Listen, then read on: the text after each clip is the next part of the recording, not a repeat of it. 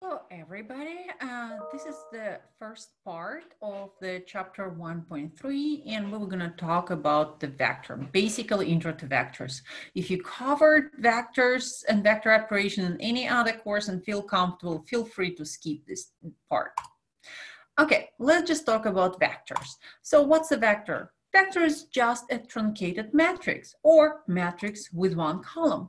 For example, here, 3 minus 1 is an excellent example of two-dimensional vectors. V, another two-dimensional vectors. Again, it can be as many dimensions as you want. And W even have a variable. There is nothing wrong with having variables in a vector. And geometrically, we can look at vectors as a pointed line which connect the origin and a given point. For example, our vector 3 minus 1 will connect our vector u origin with point 3 minus 1.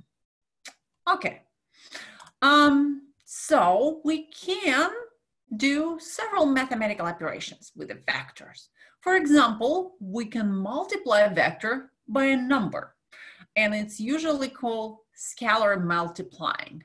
And usually scalar or number determined by, denoted by letter C, but not necessarily. For example, here, let's take our favorite 3 minus 1 vector and multiply it by the number 5.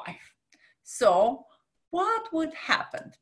Again, this is the proper notation. You put the number first, 5, and then you vector in brackets.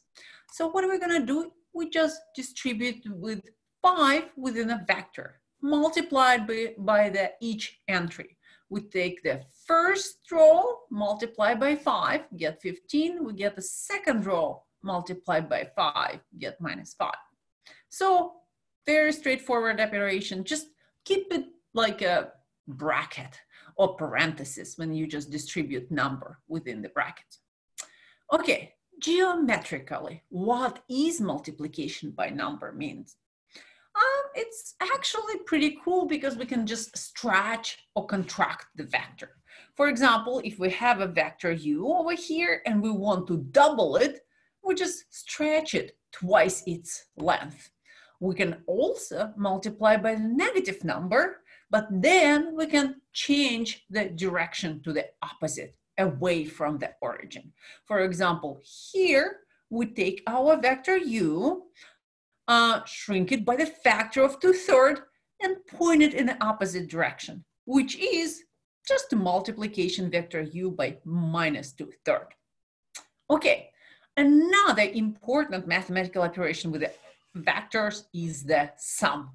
We can technically sum as many vectors as you want, but 2-vector sum is the easiest one, so that's what we're gonna do. So generally, to sum 2 vectors, we just sum their components. For example, if we take our vector u and v and add them together, we just take the first component of the vector u and add the first component of the vector v. So 2 minus 6 give us minus 4. And we will do the same for the second component. Second component of vector u plus second component of vector v, 2 plus 1 will give us 3. So usually everybody enjoys the summing vectors. I think it's honestly pretty pleasing. But what's happened when we geometrically try to represent our vectors? Again, not everybody likes the geometry of the vector sums, but I think the more you do it, the more comfortable you find it. So here is a graphical representation of vector u, 2 by 2, and vector v minus 6, 1. So, and we already calculated the sum vector u plus v, and we know that it has the coordinates minus 4, 3. So we just connect it with a pointed vector. And you know, the cool thing about geometrical interpretation is that actually sum of 2 vectors form the diagonal of the parallelogram formed by our two vectors. For example, if we make a line parallel to our vector v and line parallel to our vector u, these two lines cross exactly at the u plus v point. So all we need to do is connect them. And I know that maybe not everybody enjoying the parallel rules for vector addition, but I strongly recommend you to do it a couple times. It's actually quite interesting. Okay, so now we have two operations. We actually can combine them together. So any combination of sum and scalar multiplication is called a linear combination. And we will study the linear combinations of single vectors and multiple vectors for the rest of the semester in this course. So you probably have to take this topic very serious and practice as many problems as you can.